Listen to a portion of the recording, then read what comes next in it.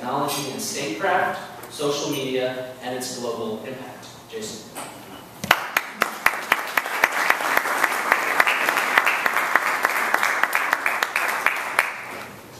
I knew you were going to run on the course, so I'm going to use that one. Jeremiah, thank you. It's a privilege to join you for AJC Access DC's 10th annual Young Diplomats Reception. Before I begin, I want to take a moment to recognize you, Jeremiah. As chair of AJC Access DC, you dedicate tremendous time, energy, and skill to AJC and to Access. This evening's success, and it is evident what a success this evening is largely due to your commitment, so thank you. Oh, please.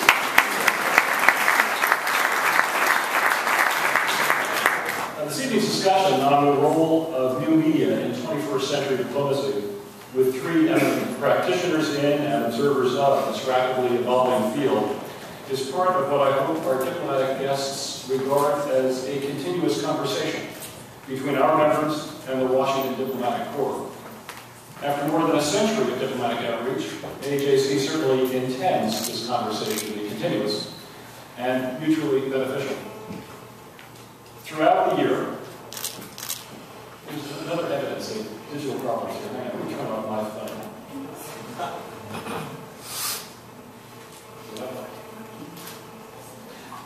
Throughout the year, my AJC colleagues and I seek and create opportunities for diplomatic interaction, social occasions, panel discussions, special presentations, cultural events, a full range of engagement.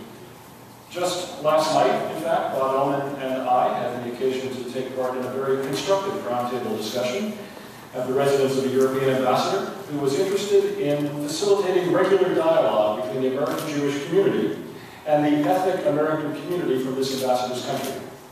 This sort of relationship building is a long-term proposition, and AJC has been and remains committed to it. We are in the business of relationship building for the long haul, with our fellow Americans and across the globe. Tomorrow evening, many of my AJC colleagues and I will have the good fortune to celebrate the Jewish holiday of Hanukkah in the residence of my esteemed friend, Ambassador Aziz Makwar in Morocco, continuing a long tradition that has deepened ties between the American Jewish community and the predominantly Muslim land that has had a Jewish presence for some 2,000 years. And, of course, next Tuesday, we will again celebrate Hanukkah diplomatically at the home of the Indian ambassador, another tradition that we established over the years.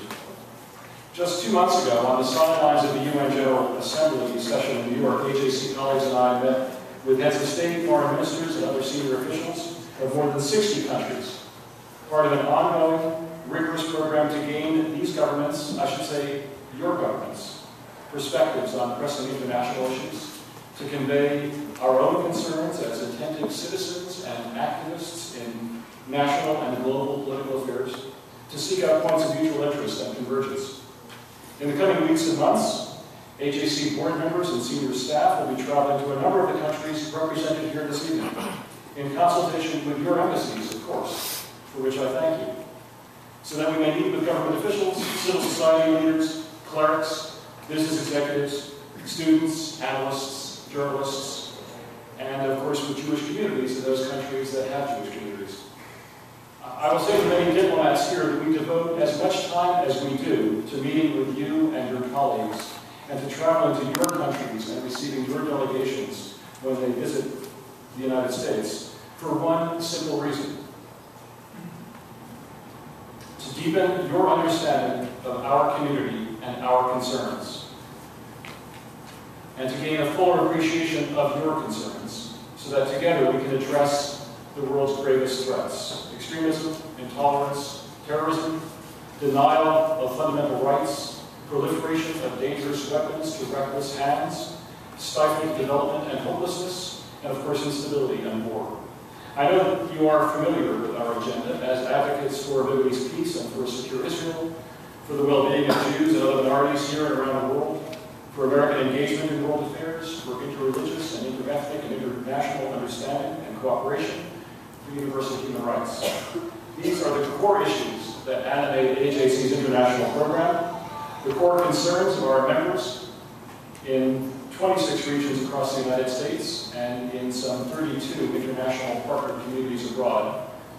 To the members of AJC Access, who devote themselves to this and other aspects of AJC's work, and to the members of the Diplomatic Corps, I wish to again express my appreciation for your openness, your sensitivity, your dedication to constructive dialogue.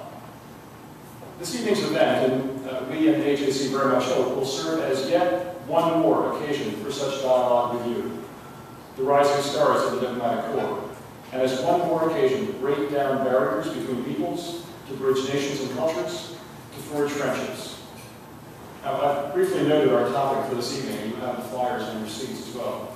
A topic that I think has grown immeasurably more intriguing in just the last few days with the latest WikiLeaks disclosures and their ramifications for diplomacy and communications. So let me get right to it, and allow me to introduce our very distinguished panel. First, Alec Ross serves as Senior Advisor for Innovation in the Office of Secretary of State Clinton. In this role, he leads the creation of the State Department's strategic approach to advanced communications, collaborates with the department's leadership to maximize the effective use of digital technology in communications and program delivery, and ensures that policies reflect the commitment to the use of technology and telecommunications to improve the education, health, and welfare of the world's population. Next, Eliana Gordon, co-founder and executive director of the Center for Liberty in the Middle East, known as CLIMB. Since 2003, she has been a devoted supporter of liberal democratic activists throughout the region.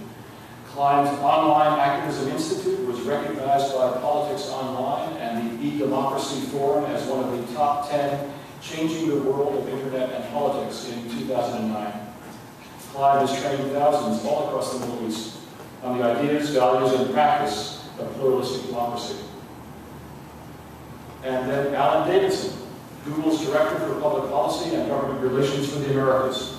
He has written and spoken widely on internet policy issues, including privacy, free speech, encryption, network neutrality, and copyright online. Prior to joining Google, Alan was Associate Director of the Center for Democracy and Technology, a public interest group promoting internet civil liberties and human rights. Welcome to all of you, and thank you again for being here. Each speaker will give a brief presentation. What is it with these things? After which we will engage in a conversation with the full panel. There are microphones set up in the aisles. If you wish to ask a question, please line up behind the mics after the presentations. So we will begin with Alec Ross, please.